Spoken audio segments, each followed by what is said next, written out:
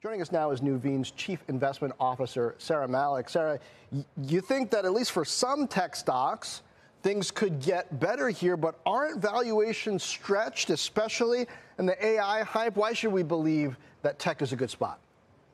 I think as the Fed pauses and yields start to roll over, that'll be a tailwind for tech stocks, but there's going to be winners and losers. Let's start with Apple, where no news was bad news for the stock today. Just coming out of their event, really just incremental news on new products. iPhone 15 is just an incremental upgrade to the prior iPhones. Also, two other headwinds from COVID in China. They're dealing with COVID normalization of units and also China headwinds with 20% of their revenues from China. Expected negative revisions for their earnings and a premium valuation. So I think that's going to be a lot of headwinds for Apple and Oracle too, where growing pains from their Cerner acquisition, issues in their cloud business, and this was a crowded value stock coming into earnings. So not surprised to see Oracle also down today. But then there's winners in the software space like Palo Alto Networks. These are companies that could benefit from a slowing economy, low M&A risk for Palo Alto Networks, revenue growth based on the cloud. So so there's going to be a lot of winners and losers. We like software stocks, semiconductor stocks that are suppliers to AI, but there's also going to be losers like Oracle and maybe Apple going forward. Okay, I hear you, but I got to say, people have been saying that these iPhone updates are evolutionary, not revolutionary, for at least the last $1 trillion in market cap. So I don't know. But okay, so let's talk macro a bit.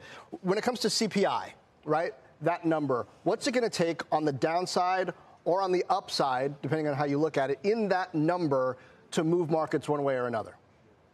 Well, going into CPI, we think there's going to be three factors people are looking at. Headline, CPI, goods and services. So we think headline will be stronger than core because gas prices are up about 7% since July. Now, digging into core, goods services should show a decline because of lower car and truck prices, but services should still continue to accelerate. The wild card will be airfare prices, and we expect continued heat in shelter prices and also healthcare prices. If all of that is basically the status quo, I think markets will digest it fine. Now, if we see a hotter CPI number than that, especially within the core, then that Fed rate hike that has been priced out for September may be back on the table. We still expect the Fed to perhaps raise rates in November, though, before they take an elongated pause.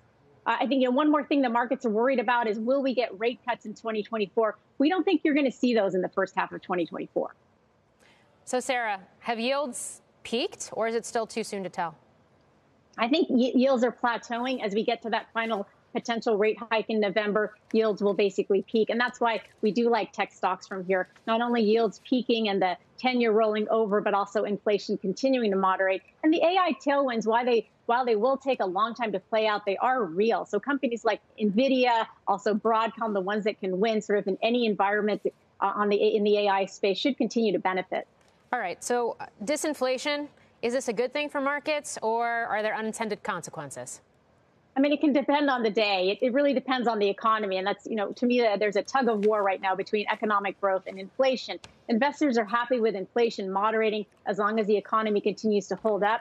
What's been holding up the economy is two factors: the consumer and employment markets. Employment markets still look strong to us.